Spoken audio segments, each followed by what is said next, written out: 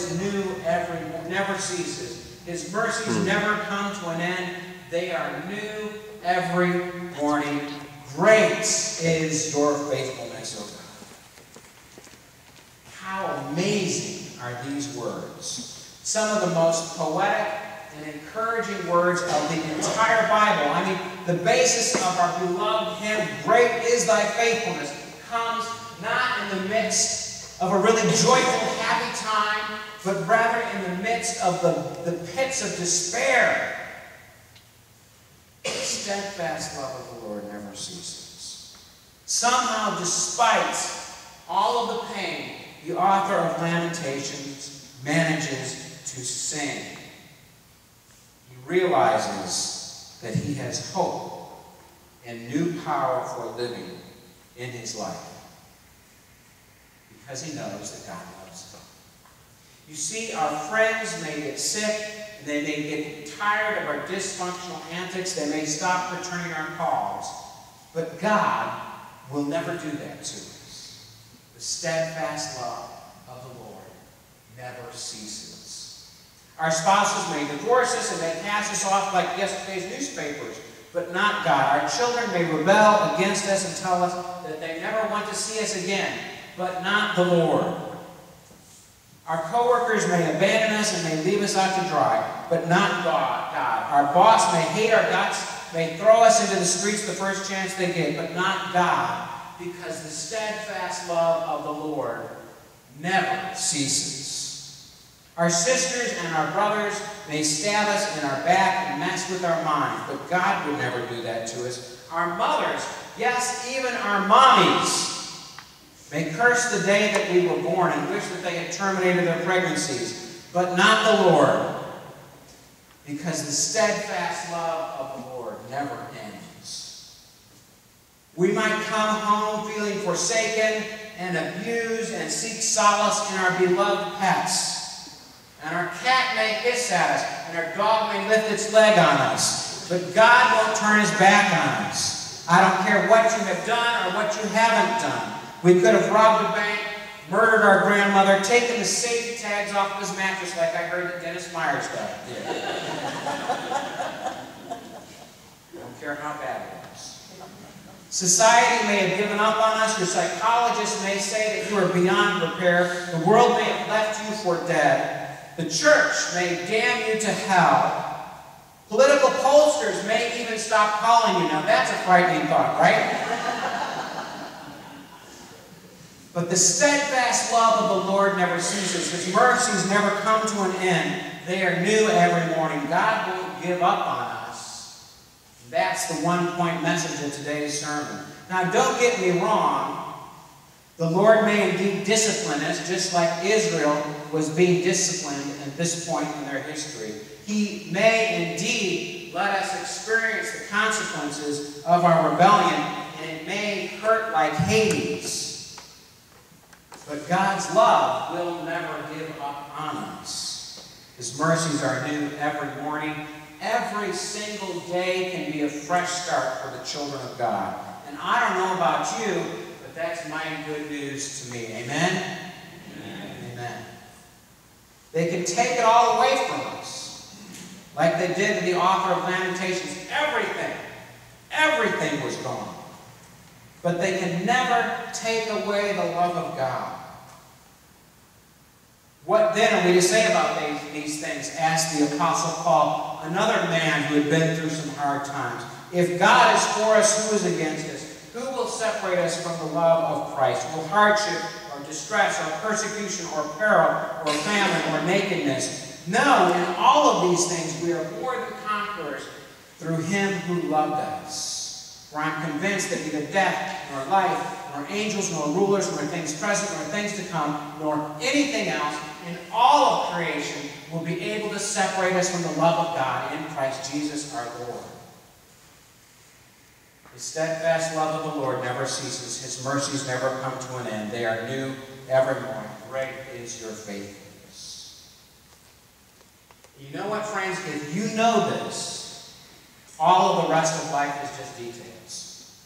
Cancer, unemployment, divorce, breakups, natural disasters, finals in school, car accidents, death.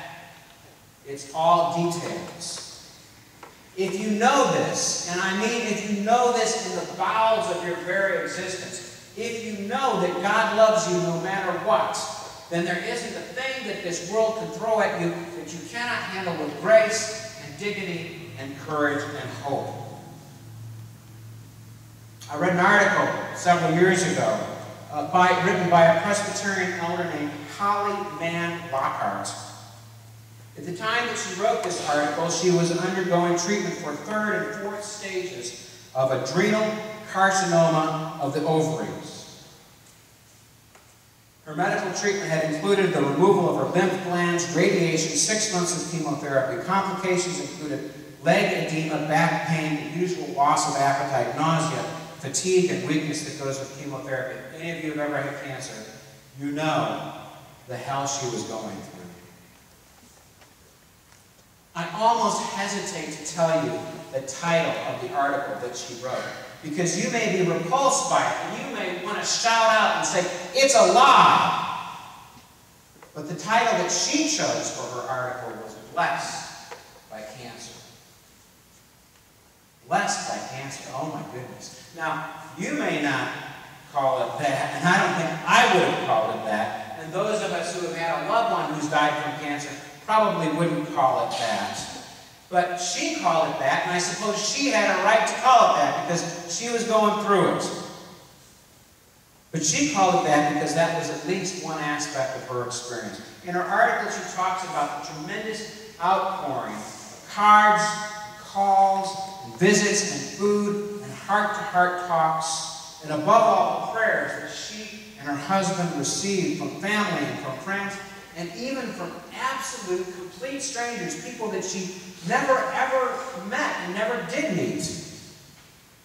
Of the prayers, she writes, quote, "I compare them to a rising tide of care that has protected us from the rocks and the shoals of mortal illness. We have been given solace, strength beyond ordinary endurance, hope and trust when doubt sapped our energy and our power to reach out ourselves to others when circumstances seem to encourage a kind of a stunting ingrowth. For us, the prayers of others have encircled us with a new reality, substantial in nature, mysterious, but almost tactile." She's saying you could almost feel it. She concludes, "Would we have experienced any of these things any other way in life? Maybe. But," she says, "thanks be to God for this blessing of cancer and disease that threatens life as usual, but instead offers the beauty of life unusual, truly life more abundant." Now that's an amazing testimony, I think. And I'm not saying that you should feel that way if you've gone through cancer, or that your loved ones who died of cancer but didn't feel that way were any less Christian because they didn't feel that way. But that is how she felt, Mary Lockhart. And I wonder if we might have more of her ability to sing in the storms of our lives, if we would cling just a little bit closer to this great truth of Lamentations, that the steadfast love of the Lord never ceases, His mercies never come to an end, they are new every morning, and God is faithful. And if we've got that one down, nothing else can bring us to it. Maybe you've heard the story about the great German theologian Karl Barth, who one day after giving his lecture was asked if there were any questions. And indeed, somebody came, one of his students raised his hand and said, "Dr. Barth, what is the greatest, the most profound theological truth that you have ever encountered in your whole life?" Karl Barth stopped and he paused and he thought for a little while. He was a large and imposing man. He smoked a pipe, but he was a profound intellectual. He wrote Karl Barth's Dogmatics, a 10-volume, about literally 2 foot long work of theology. And Karl Barth sat and he thought, and he said, Jesus loves me, this I know, for the Bible tells me so. Little ones to him run. They are weak, but he is strong. Yes, Jesus loves me. Yes, Jesus loves me. The Bible tells me so. Jesus loves you. His steadfast love for you will never cease. You can never do anything to get him to stop loving you. And I hope that you can hear that in worship this morning. I hope you can hear that in this place, a place dedicated to children who do what? They trust, right? They believe, because that's what they have to do. And that's what we have to do. Like we sang earlier, we are desperate for the Lord. And so we rely upon his love like children. And as you go through the ups and the downs of life, I hope that you will cling to this very simple truth. When you've screwed up yet again, and you don't know where to turn, hang on to that promise. Cling to it like a shipwrecked survivor clings to a life raft in a cold and stormy ocean, because it is a life raft. It is a life preserver. It will preserve you no matter what befalls you. It will help you to sing in the storms.